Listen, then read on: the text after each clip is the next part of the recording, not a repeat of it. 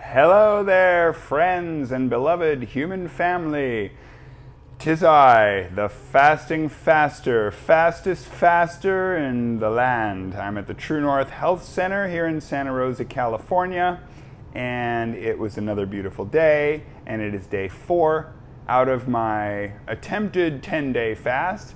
We'll see where that goes. This was originally looking like a 5 to 7 day fast that I wanted to push to 10 days, and the doctor who I'm seeing has agreed that that's quite likely, that it depends on my bioindicators, in other words, what my body is saying is working for me.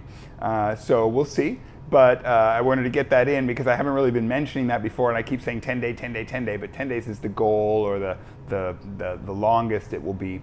But I want to spend as much time as I can not eating, so that instead of constantly focused on digestion, my body can focus on healing.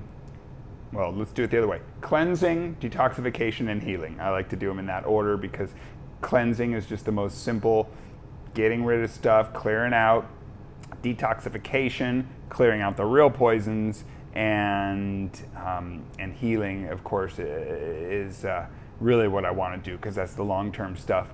But a lot of it is about kind of starving the bacteria in the body, the gut biome, so that I can reset it and restart it.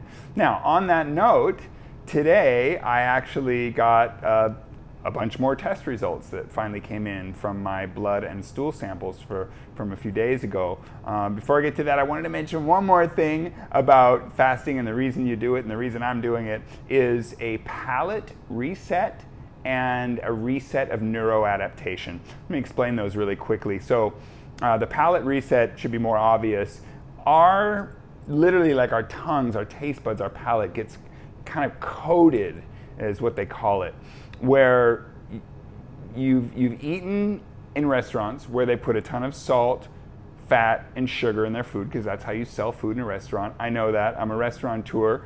This is no shameless promotion of my restaurant, Little Gem. I'm not the Little Gem. I'm 6'3", but it's funny the looks I get in the comments I get wearing a shirt that says Little Gem. Oh, you're a Little Gem. No, I'm a big guy, but Little Gem's my restaurant. So anyway, restaurants, we have 2 locations to serve you in San Francisco.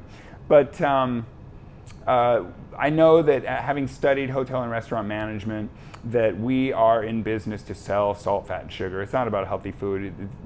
You almost cannot get healthy food in a restaurant unless you told them, make me some plain rice with steamed vegetables, no salt please, no butter, no oil. That'd be about it. And that's kind of a hard thing to really eat too often, is just plain rice made with water and no salt or butter or anything in it, and just plain steamed vegetables. We certainly don't serve those things at Little Gem, but we do have delicious, wonderful food. So, my point about resetting the palate is that when you eat all these salts, fats, and sugars, your taste buds adapt to them, and I'll get to the neuroadaptation in a minute, which is similar. And then when you have something that doesn't have a great quantity of those things, it tastes very bland, and it's boring to eat, and it's hard to shovel it in, and you feel like eating's a chore. And so I want to reset the palate so that I'm not always craving the salt, fat, and sugar, and that I'm not always thinking things are bland without them, and so slathering the food I make and with those things, even if I'm not at a restaurant. So then the neuroadaptation element is similar. A common term for neuroadaptation, same concept, is tolerance. So we know this, I think, most often as a drug term. You develop a tolerance to it, and then you need more to get the same feeling from the drug. But neuroadaptation occurs with eating as well, of course, and it's a dopamine response in the brain issue. You get accustomed to high sugar, high fat, salty foods, and then when you don't have them, it's a disappointment, it's a letdown. Nothing tastes as good. It loses its sheen and luster and deliciousness and excitement. So this way, if you don't eat anything for a while, whoo boy, you can imagine anything will taste good, even if it's plain steamed vegetables and plain white rice cooked in water. I keep emphasizing that water factor because actually when I make rice, most every time I use a homemade vegetable stock in it. So I do recommend upping the ante for flavor with things like vegetable stocks that have a lot of rich onion, garlic, herb, vegetable flavors. And another little trick, I'm going to let the secret out of the bag, is the oatmeal. When you make the oatmeal, find a nice tea that's a really pungent, flavorful tea that you like. And instead of making your oatmeal with plain water, make it with the tea. Just brew the tea first and then use that to make your oatmeal. Really ups the flavor profile ante there. And we're going to be pretty focused on no caffeine moving forward because that's a powerful stimulant drug, highly addictive. And so I haven't had caffeine in at least a month, and I do look forward to just staying fully clean of caffeine. It has a nice ring to it anyway. Clean of caffeine. So a nice herbal tea, nice something flavorful. I love a rooibos, which is red bush tea from South Africa. They're making a lot of nice flavors. Madagascar vanilla rooibos tea is a good one, so it makes a great oatmeal. Anyway, just a little couple comments there and thoughts about upping the flavor profile ante on the food that we make so that we can enjoy the food without being so saturated with salt, fat, and sugar. So that's the neuroadaptation, is you go to baseline nothingness, and then supposedly I've been talking to a lot of people here, and many who have been coming out of their fast, and even as I've mentioned in previous vlog entries, longer fasts of 13 days, 18 days, etc. And boy, one lady said, "Oh, I had a piece of the honeydew melon. It was too sweet. It was like candy bar honeydew." So you can imagine after not eating for that long, it takes on a whole new meaning. So that's a big part of the fasting, is the palate reset and the neuroadaptation. So I guess since I mentioned it, I will move forward to the doctor report and how that all went, and why I've sort of been reminded of the reality that this was an intentional 10-day water-only fast, and that it's not guaranteed, it's not necessarily the full-on plan, although I'm pretty much planning to go 10, but we'll see how that goes.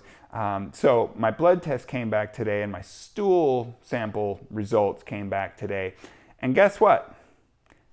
They all look good. Turns out I'm pretty darn healthy after all. Now, again, I still have these little funky symptoms that one of my doctors, I have many doctors now, at least 3 doctors now. One of my doctors has, and I'm talking like kind of primary, one of my main doctors, but one of them has told me that it was very likely all of the little symptoms I've had were related, and that her suspicion was a candida overbloom. We all have candida in our body. It's a fungal yeast bacteria thing, and that it's okay in appropriate quantities, but if you have the overbloom of candida, now you start to get these issues, the acne, toenail fungus, little rashes, itchy rashes on the skin, even the headaches, what else, just all that kind of stuff. So the candida, it's interesting because the lab came back and said, well, we don't have the testing antigen thing, whatever, to be able to do it, and we don't expect to get any soon. So they couldn't do the one full-on test for it, but they did 2 other related tests about candida, and they were both negative, low range, low numbers, normal range. So the doctor was satisfied with that, and he's just definitely not pointing as an indicator to a candida overbloom. So that might not be it. Yay, that's great news. I don't have a candida overbloom because from what I've read, it can be difficult to shake and take a long time, and you have to avoid a lot of different foods. I wasn't looking forward to really having to plug through, push through all that effort to rid myself of the overbloom and get the gut biome back in balance in that respect. So yay for that, but on the other hand, well then I don't have anything to explain these random symptoms, and mainly the one issue I've been having is the gut thing, the constant bloating and the waking up early hours, 5 in the morning, and feeling kind of yucky in the stomach. So However, I did mention to a couple of the doctors here, you see 2 doctors every day here. They make rounds, they see you every day. And I've mentioned to a couple of them, and they said, well, fasting works miracles on that kind of stuff. You might be surprised. You just by doing the fast for an extended period, you come back out of it, and you might not find that you have the stomach issues anymore. I'm certainly slimming down here. My weight was down to 155 today. When I came, the day I came down here, it was 165 that morning. So I've lost 10 pounds. In a week's time. So interesting, but no worries here. Totally down for that. As I mentioned in yesterday's vlog, my body mass index is totally fine, totally in a normal range. Doctor is totally comfortable going down to a 16 to 18 on the BMI index, and I'm still got a 19 and a half, 20, I'm sure. I haven't looked up what this actual weight is, but very near 20. So no worries there. Still doing the ketosis and burning ketones as opposed to chomping away at any of the muscle tissue. So that was basically the doctor report. It was all good, all positive, no negatives. All the stool samples were neg. No parasites, no blood in the stool, no white blood cells, none of that stuff. There's no protein sloughing off in the urine or any of those. So that's all fine, although I did the urinalysis back, gave the sample last Thursday. So had I even started fasting then? I don't think so. I started on Saturday. Yeah, Friday, Saturday. But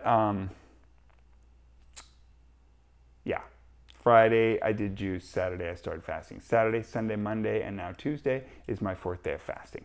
So I'm a pretty darn healthy guy. People were right. Everyone who said, you're healthy, why are you doing that? But again, I do want to get to the healing part, and I want to kickstart the healing on this lung condition I've obviously had for a while now, coughing up the black stuff, smoking all that, you know what. So I'm glad that I have not smoked since July. I'm not coughing up anything. It's been a bit, it's been a few weeks for sure, at least, since I've coughed up anything black. And but 3 medical intuitive healers have told me there is something going on in the right lung, so I want to kickstart that healing, and this is clearly going to help me do that for sure. And so that's the other big one I was working on here. And then the arthritis in the hip, just excellent results for many people with fasting for arthritis. So there's that, and that's the doctor report. I am feeling great. My energy's fine, really. I've been staying, again, very sedentary and chill and not exerting myself too much, although I worked most of the day today. Ooh, sorry about that. Kicking the tripod there. Exciting news about S.O.U.L and what Kip and I are doing. We are going to be going down to the Conscious Life Expo in Los Angeles at the Los Angeles Airport Hilton. And thank you to our dear Jordina for pretty much insisting that we come down there. This is your audience. This is your people. You got to come, and the people need you. And okay, they need us. We'll come. My purpose is to inspire, educate, and share. These are people who are already looking to make changes in their lives, in the world, and we have some ideas that might help them reach for the stars. So I spent the day working on bunch of stuff for that conference and preparing all kinds of different stuff. Kip and I got on a long call. We also booked our trip down there and booked all our accommodations. So it's been a little busy day, and actually I will admit here that after doing a lot of that work, I did start to feel a tiny twinge of a little funky gut, almost like a whoa kind of gut. On a scale of 1 to 10, I would call it like a 3. And it lasted for, God, less than a minute, maybe a minute. And then I shut the computer, I stood up, I had some sips of water, and that was actually right before the doctor came in. I was on the phone with my dad. Hey, Dad. One of my biggest fans. And so the one person who's seen all my YouTube videos, it's my dad. So thanks for the support. And for all of you, thanks for the support. So I had a little twinge of a stomach goofy. I mentioned it to him on the phone, and the doctor came in while I was on the phone with him. I told him that. He said, It's amazing you haven't had that already. It's just par for the course when you're not eating.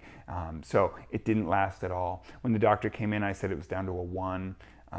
Maybe it's been there ever since at a 1. So totally fine.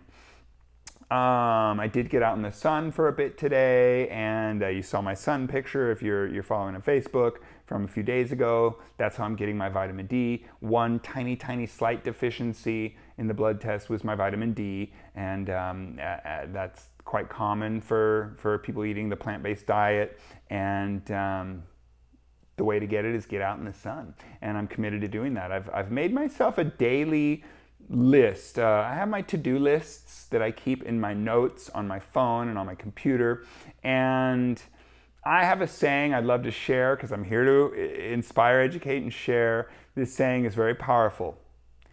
If it's on the list, you can't miss. So when I think of something I want to do or remember, I put it on the list. So I now have created, just while I'm here, I created a list of daily stuff I want to be sure and do, exercises and play guitar every day, just like my friend Giz told me, play an hour every day and do some writing every day and do this vlogging every day. And the other thing is to get some sun every day so I get my vitamin D. And that way you can go for much shorter periods if you do it regularly. So just take a shirt off and go out in the garden for like 15 minutes with the shirt off. It's probably sufficient, and I expect my vitamin D to go zoop right up. So today I did get out in the sun. It's a beautiful day here, 63 degrees, but I tell you, when you're sitting there exposed in the direct sunlight, it feels like you're on a sandy beach in a tropical environment. So I did that, and it was great.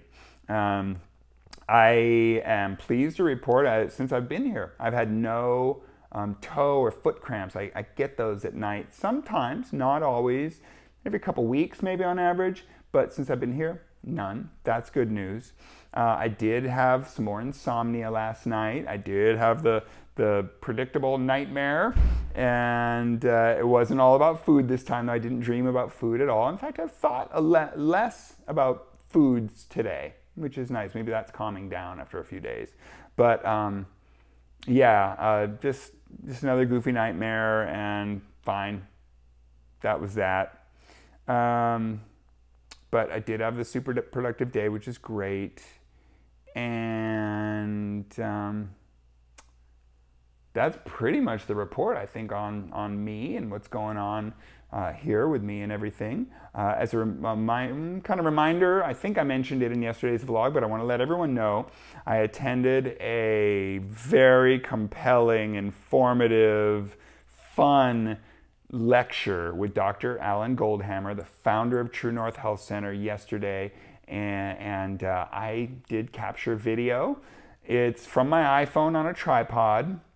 The audio is terrible, I'm sorry, but I did post it to our YouTube channel. So if you go to YouTube and find the S.O.U.L documentary channel, it's just a little tricky because if you search S.O.U.L documentary, we don't come up. But if you search for Dr. Goldhammer, Goldhamer, 1M, Goldhammer, and you be sure and have the date, 12/30/19, I'm sure you'll be able to go right to the video of that. And it's a good lecture. It's a powerful, compelling lecture, packed with good information. I loved every word. He's funny, he's insightful, he's done his homework, done his research. They've written scientific papers here. They do research. See, the reason he acknowledges in that video, the reason they set up True North Health Center wasn't just specifically to treat individual people, but to do research. They have a lab set up here. It's really exciting what's going on. They're working on getting this very fancy machine for measuring things in the body. It really checks, I think it measures like arteries, and when you have clogged arteries and how much cholesterol buildup is in the arteries. So valuable stuff there. But if you watch that video, you'll hear him explain all about it. But again, he's funny and he's cool. And there were a lot of questions from the audience, and he answered all of them beautifully. Hopefully you'll be able to hear people's questions on the audio. It's just literally the built-in mic on the iPhone. Meh. But crank up the volume and look and learn. I think that's it. Thanks for joining me. Day 4 of my water-only fast, and all is well. And so far, I certainly highly recommend fasting. I recommend True North Health Center. Dr. Goldhammer is one of my great heroes. I committed to make a significant donation to True North Foundation to help them with their work. I think this is a very valuable message to spread. I want to help spread it myself, and I want to help facilitate their spreading of these messages as well. So check it out. Their website is healthpromoting.com. I should link that in the comments on what do they call that? The info, the details on this video. I haven't been doing that. In fact, I can go back and add that to the previous videos, because why not? It's good info. So that's what's up over here. Peace and love to y'all. Thanks again for joining. I'll be back tomorrow for day 5, water-only fasting. What can I say? I'm doing it, and I'm loving it.